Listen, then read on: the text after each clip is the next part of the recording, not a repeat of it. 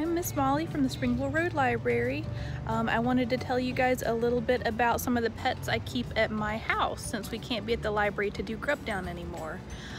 So I wanted to tell you about my pet tortoise named Magellan. He is a Russian tortoise. Here he is. Say hi, Magellan. So he's a Russian tortoise. He lives at my house. I actually have two of them, but his brother is asleep right now, so I haven't gotten him out. Now, I want to tell you a few things about Russian tortoises. They come not only from Russia, but they're also native to the Middle East and parts of Asia. So unlike turtles, I know y'all have seen turtles like swimming in ponds around here, you know, basking in the sun, sitting on a log. Now, Russian tortoises are kind of related to them, but one big difference is that they can't swim at all. They're really bad at swimming. They do like to soak in things like mud puddles, but they don't like to swim. So these guys are really only land animals. So you can tell that they don't have the webbed feet like a turtle would have. And you can see he has really long fingernails and nails on his back legs, because he's really good at digging in the ground. So these guys are really good at digging holes. So, and that makes them really good escape artists. If you have one out in your yard, then it's probably gonna get away from you because it can dig really well.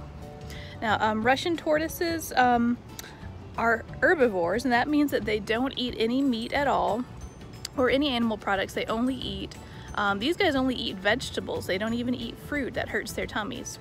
So vegetables are their favorite foods.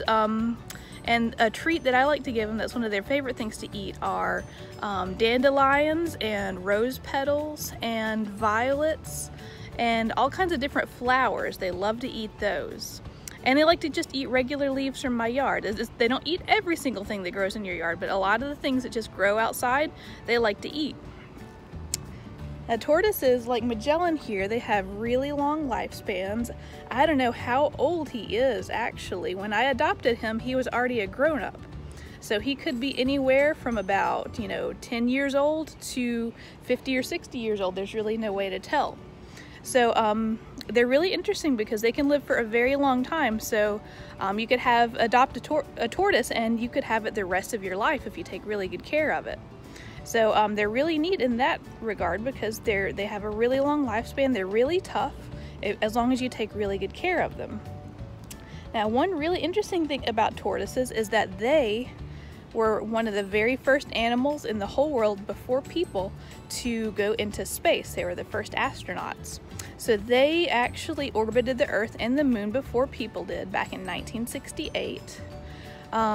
And they made a safe trip. There was a pair of Russian tortoises went to space, and they came back safely without having any harm done to them. So they were really paving the way for science back when they tried that out for us.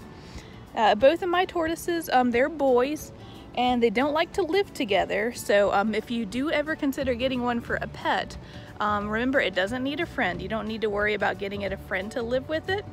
They really like to be alone more than anything else. Now, you can tell the difference between boys and girls by looking at their tails.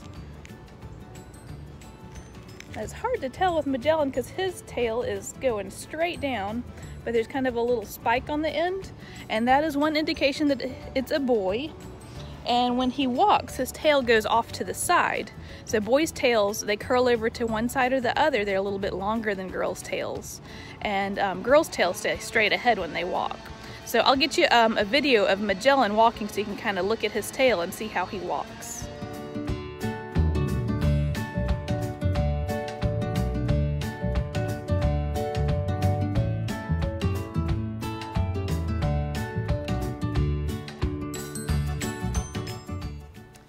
Thanks for listening to my talk about my tortoise.